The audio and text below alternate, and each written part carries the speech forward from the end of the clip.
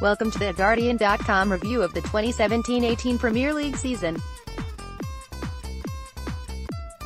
We have nominated some contenders for this category, but this is just to get the discussion going. Offer your suggestions below the line. Mohamed Salah Now. There can be no doubt, Salah is the most entertaining Egyptian to arrive in English football since Mohamed Al Fayed.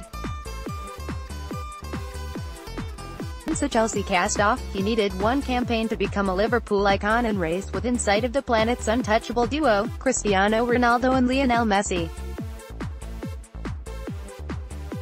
On his debut against Watford, he won a penalty for Roberto Firmino and later helped himself to a goal. That was pretty much how the rest of his campaign panned out as he wreaked havoc on opponents across the land.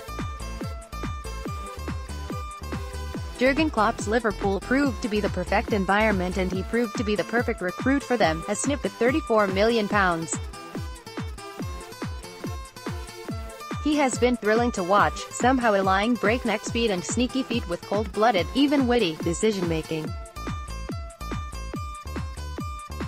He made something happen nearly every time he got the ball, usually a goal. And what a variety of goals.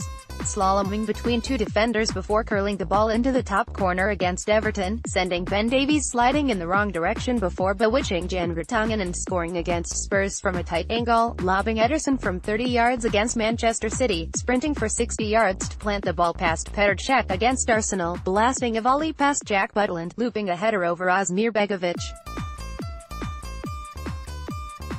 Nearly everyone who faced Salah suffered, and everyone who watched him left satisfied. Kevin De Bruyne. While Salah has approached comparability to Ronaldo and Messi, Manchester City's wondrous playmaker can be ranked alongside Pythagoras and Euclid, or maybe above them, for De Bruyne is some class of geometrician magician, wowing with the precise lines and arcs he traces with any part of his foot from any place on the pitch. The boxer Joe Louis used to warn his opponents, "You can run, but you can't hide," but De Bruyne puts a positive spin on this, sometimes literally, effectively telling his teammates, "You can run, and I will find you." There is a beautiful efficiency in his improbable passing, and an ice-cold rage that appears to drive him. When he shoots, it seems like he means to settle an argument forever. There was certainly no way Chelsea were going to find a comeback to his peremptory strike on his return to Stamford Bridge in September. He's brilliant. End of. Sign up for the Fiverr and get our daily football email. David De Gea. When Luke Shaw played well, it was because he used Jose Mourinho's brain, said Manchester United's manager on one famous occasion. If that is true, then when Mourinho masterminded another clean sheet for United, it was usually because of De Gea's hands. The goalkeeper was United's most influential performer again this season, continually producing saves that defied reasonable expectation and gave an illusion of solidity to the rest of United's backline.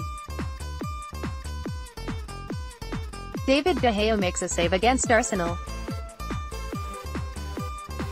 Photograph Ian Kington, AFP, Getty Images. Raheem Sterling. England's best player had an outstanding campaign, scoring and creating prolifically, terrorizing defenses and really annoying people who continue to claim there's a good reason to badmouth him.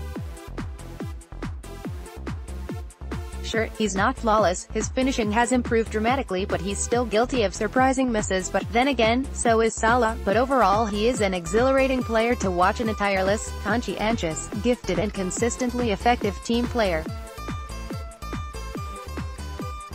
If Manchester City toyed with the notion of selling him last summer, they've surely thrown that idea in the bin, which is where some other thoughts about Sterling belong.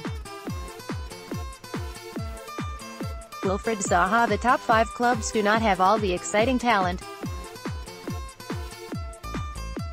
There are some delightful players at lesser sides. Pierre-Emerick Aubameyang, for instance, looked lethal after his arrival at Arsenal. Riyad Mahrez was often a joy to watch despite the frustration of his thwarted move to Manchester City and Leicester's sagging. Xherdan Shaqiri.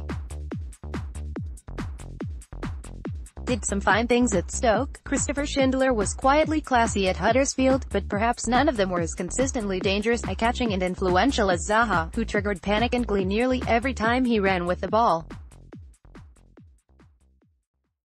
I was reading the program before the match and there was a statistic that claimed Zaha had only 2 assists so far this season, said Roy Hodgson after Crystal Palace's 3-0 win at Leicester in December. But as far as I can make out, Wilf is involved in at least 80% of what we create.